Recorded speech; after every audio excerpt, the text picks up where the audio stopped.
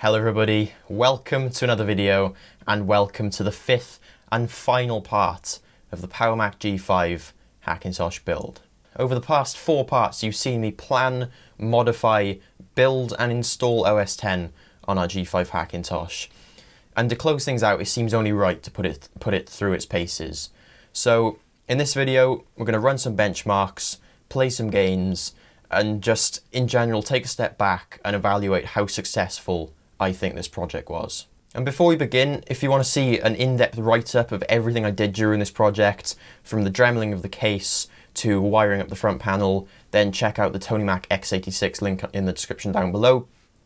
And if you also want to see some really nice, super high quality glam shots of the finished product, then I'm also going to leave a Flickr gallery linked in the description as well.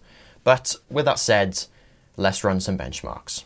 Starting off on the OS X side of things, here we've got Blackmagic's disk speed test. It's pretty much become the standard for testing your disk speed on a Mac, and as you can see, our dinky little mSATA SSD is pulling in around 440 megabyte a second write speeds and over 500 megabyte a second read speeds. And of course I was running this exact same SSD at SATA 2 speeds in the 2015 Hackintosh build, and seeing these results just proves to me how important it is to run a modern SSD on a SATA 3 bus.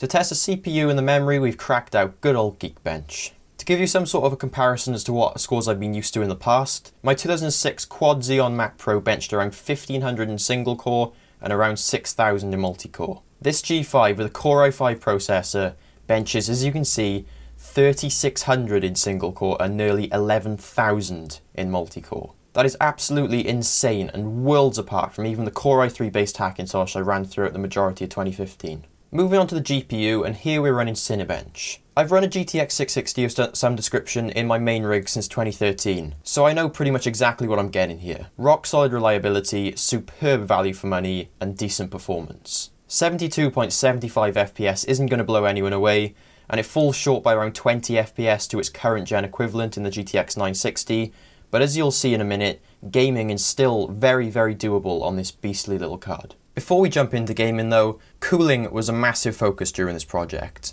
so I want to show you what sort of temperatures I'm getting while doing both general day-to-day stuff as well as more heavy work such as rendering video. Here you can see I've got Safari, iTunes, Twitter and Mail open. This is my basic general use scenario.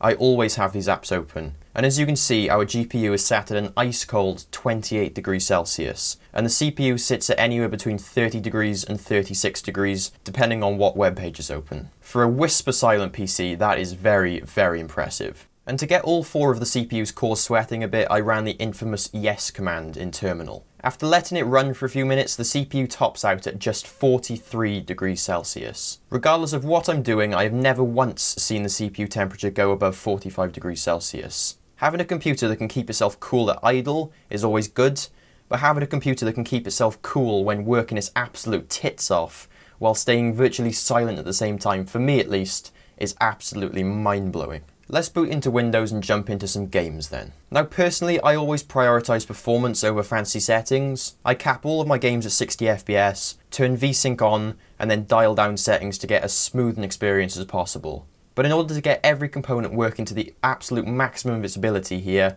I turn my frame limiters off, turn VSync off, and crank the settings up to as high as they could possibly go that could return a minimum of 60 FPS. This is BioShock Infinite, one of the prettiest games I think I've ever played. And to my surprise, I was able to run this game maxed out on ultra settings at 1080p and average a very impressive 74 FPS on this now 2-generation-old GTX 660. The game never dropped below 64 FPS, and the temperatures looked very good as well, with the GPU maxing out at 68 degrees Celsius and the CPU at just 39 degrees Celsius. Moving on to another well-optimised GPU-heavy game, this is Tomb Raider. I couldn't quite squeeze Ultra out of this game, but I was able to run on high settings at 1080p and return an average of 70 FPS. Again, the GPU maxed out at 68 degrees Celsius and the CPU at 44 degrees. And lastly, Grand Theft Auto 5. Now the Core i3 I had in my 2015 Hackintosh build really struggled with GTA 5, but with the Core i5 installed, the GTX 660 just has so much more room to work with. It performs like a different card. Here I'm running on high settings at 1080p and averaging a very impressive 84 FPS. Once again the GPU reaches its thermal roof of 68 degrees Celsius, and even with the CPU working overtime, it only tops out at 45 degrees Celsius. What an awesome, awesome computer. And there we go. That draws a close to the Power Mac G5 Hackintosh build series. I think it's safe to say it has been a resounding success. 10 times better than anything I thought was realistically achievable going into it. It performs like an absolute beast. It runs cooler than any system I've ever used in my life before. And of course, it looks totally 100% the part. So all I can say now is thank you for your support throughout the series. This has been one hell of a lot of work, more than anything I've undertaken before on the channel. And the support I've received from you guys has just been absolutely incredible. It's made every single second 100% worth it. So yeah, I hope you enjoyed the video. I hope you enjoyed the series. And as always, guys, I'll see you in the next one. Bye-bye.